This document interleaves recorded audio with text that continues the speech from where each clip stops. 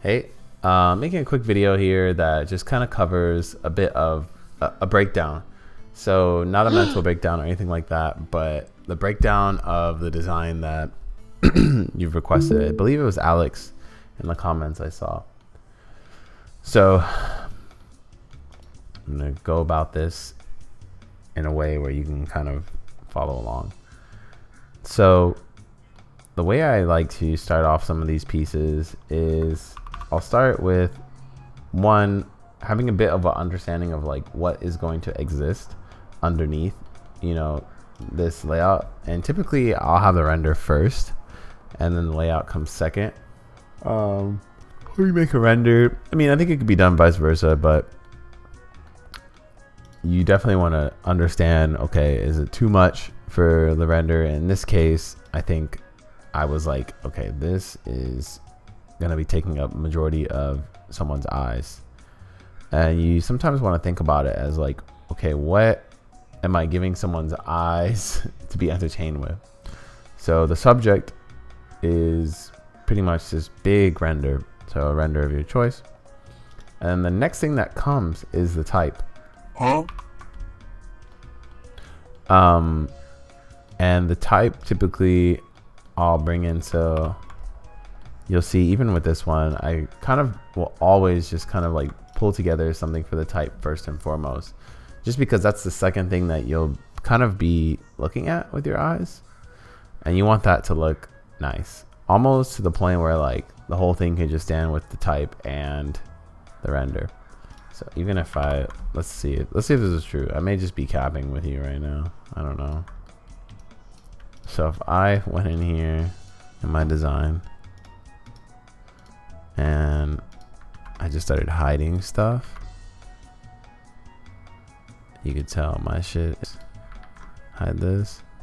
You can see it kind of like stands by itself. Not the best, but decent. And from there, I like to start to pull in more things to catch the eye.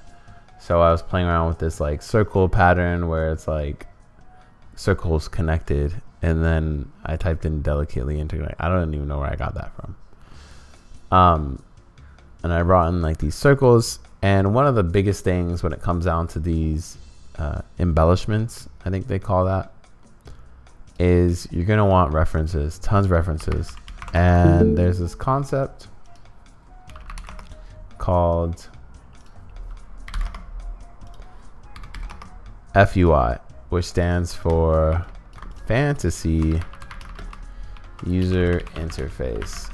And you see a lot of the fantasy user interface stuff within oh wow, I can draw for you guys. You see a lot of that within the movies, things like the Avengers and stuff like that. And these are user interfaces that are honestly just like entertaining to look at. We have user interfaces that we use every day, like this app, YouTube, all those things. The goal of those is to get you to do certain actions. Now, when we're doing these posters and stuff, the goal sometimes is just to portray an emotion or something like that. So go to Google, go on Behance, go on Pinterest, and look up FUI, and then even start looking up like sci-fi UI, anime UI, all these different places where people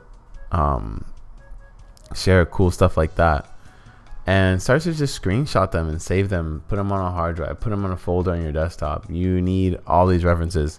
I think the websites where you have like, these pins and stuff, I think there's nothing wrong with it, but there's something special when you start to just you don't rely so much on the website. So just download a whole bunch of stuff that you find that looks cool. And you'll see with what I kind of have going on here is it's just like a hodgepodge of tons of different references. So I found this one UI where it had more of like these circular kind of components, and I brought in, I believe it's the Quiet Tuesday logo.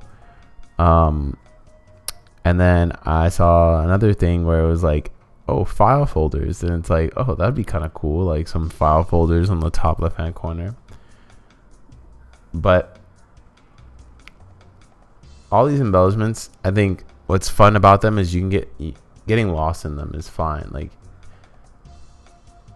you can take some time to get lost, but you also just really don't want to lose the main core component of it all, which would be essentially this section.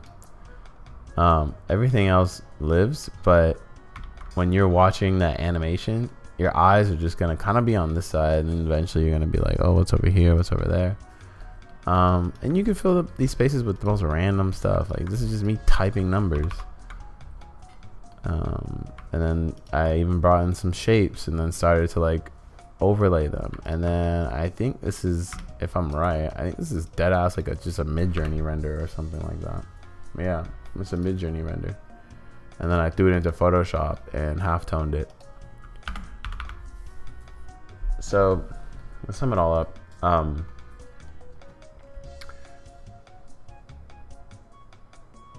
You're gonna want to have, you know, a main focal point, which is typically sometimes typography.